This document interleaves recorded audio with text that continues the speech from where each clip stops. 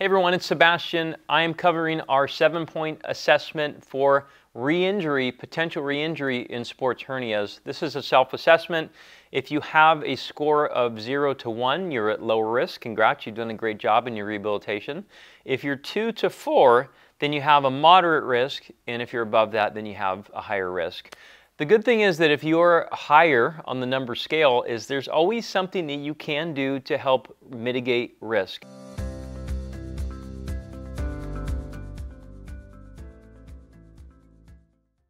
So the self-assessment we like to do, number one, is going to be seated external rotation of the hip. And you're going to compare both sides on all these. Remember that a score of 1, which is a positive, which is not good, it's positive, okay, is that you have pain, discomfort, discrepancies between sides in any location of the crease of the hip, the back of the hip, the lower back, the knee, the hamstring, anywhere in the area. Like this should just generally feel kind of stiff around the hip joint, and it should feel equal both sides. That's the benefit of using the other side, is you can get a baseline of what normal is for you, okay? So I'm looking also at range here. You can record yourself if you like, but the range for me looks kind of ish, right? And on this side, it kind of looks kind of ish. I mean, if I had to guess, this side's probably a little bit lower than the other side, but we want to see a gross a gross discrepancy. We want to see that it's like, yeah, okay, this is really different here, like quite a bit different. When you find the one that's the lowest hanging fruit, that's what we can design our program around to try to help solve, okay, to get your score lower. So external rotation is the first one. Note where, how it feels, how far you go, where you feel it, and so on. The next one's hip internal rotation, which is here and across. The foot's going to be generally outside of the other knee, you know, or at least driven that way. And so here and so. Compensation you may find on this is that people tend to lean a little bit, okay? Make sure that you're still seated upright. The next one is going to be for hip extension. Now this is a hip flexor stretch, or a lot of you have seen it as that. The way we're going to decrease the amount of hip flexor involvement, because we're going to check the actual joint, is that we're going to, number one, don't elevate the foot. It's not a couch stretch. Number two is we can go kind of thinker style, just like so. And then you can see if you can drive your belt buckle towards the wall in front of you, okay? To keep both sides fair as well, you should be able to generally draw a straight line between your knee and your foot, which is like that. And on the other side, stay on that same line. Don't let the foot flop around it and just take whatever position it wants to, okay? You take that and you compare to both sides.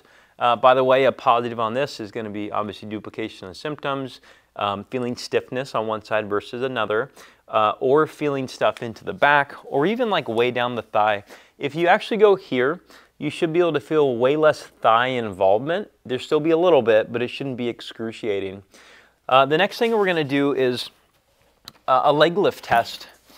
It's funny, this one is actually one that a lot of people use as a rehab exercise for a long time, and I think they finally realize that they shouldn't be doing it anymore because it hurts so darn bad.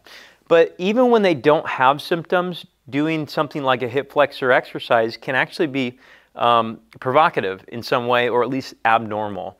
All right, so you go here and you can go hands on the belly, one leg up to generally 45, other leg up, and stay.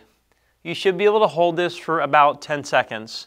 Now, a lot of people that we've met before, they do have a lot of pain or lower abdominal pain, adductor, low back associated to this. So this one gets pretty positive pretty quick. This is another regressed version that in case you want to use this as a rehab exercise, you can change the leverage on it. But this one's pretty hard, okay? If you can't do it, score yourself a 1, or if it's painful. The next one is going to be just to sit up, and so it's going to be here and act like you're getting out of bed. You're going to sit up, and then you're going to do it on the other side too. I'm not going to because of camera angle, okay? And the last one is going to be an adductor squeeze.